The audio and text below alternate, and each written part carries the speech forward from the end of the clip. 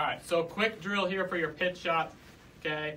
For those of you who struggle, right, with getting too much pressure moving off the ball on a pitch shot, okay, here's a really good drill you can do. So I'm gonna set forward with the club here on the ground, and I'm gonna feel that pressure into the ground. My right hand here, for you righties opposite, but I can feel that push into the ground. If I go back and I lose that feel of push, I know I've gone with too much pressure into my trail leg. So I'm gonna stay forward, right? This trail leg's just gonna turn a little bit around me.